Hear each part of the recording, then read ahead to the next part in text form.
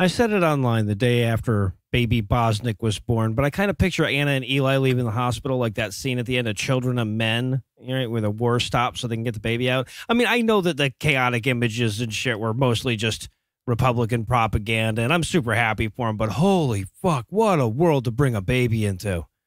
You know, there's this part of you that can't help but look around at the social unrest and the bigotry and the pandemic and the racist in chief and think, is this the best we could do for baby Bosnick?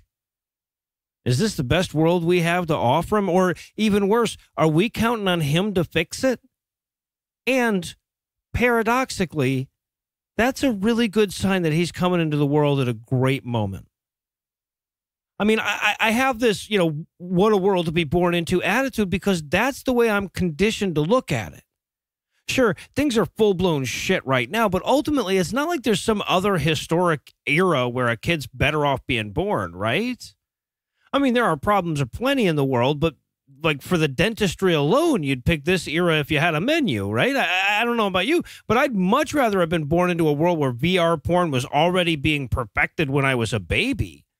Look, I'm not trying to let the present off the hook by pointing out how much worse the past was. The present still needs to get its shit together, but the very concept of societal progress is, if you think about it, pretty new.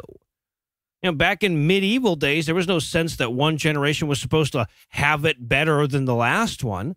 Life for the son was the same as life for the father was the same as life for the grandfather. And let's not even fucking talk about life for the daughter. Humanity's best times were in the past, and all the future generations had to look forward to was the apocalypse and its accompanying bridal high blood tsunami. It took secular society to even comprehend the idea of social progress. Right? I mean, and that's not just some historical coincidence that secularism just happened to have going for it. Humanism is literally a prerequisite.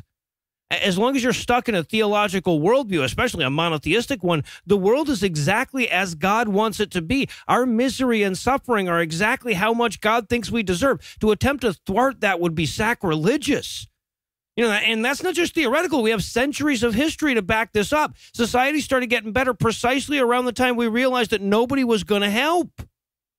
You have to set God aside to get there. Before that, there was never any notion that one generation would leave the next generation a better world. Now we see it as dereliction of duty if we don't at least try.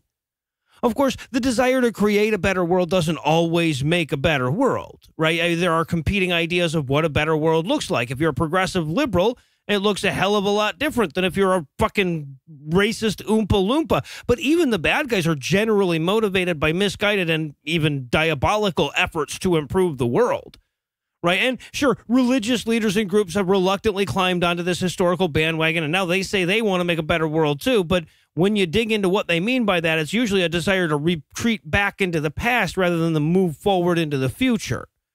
You know, the fact that we want to leave our children a better world is ultimately proof that we have.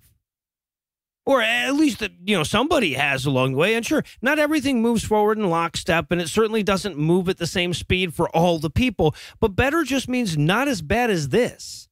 And that's a pretty low bar to clear, even if this is the best we've ever managed as a species. Right? Like, it looks bad.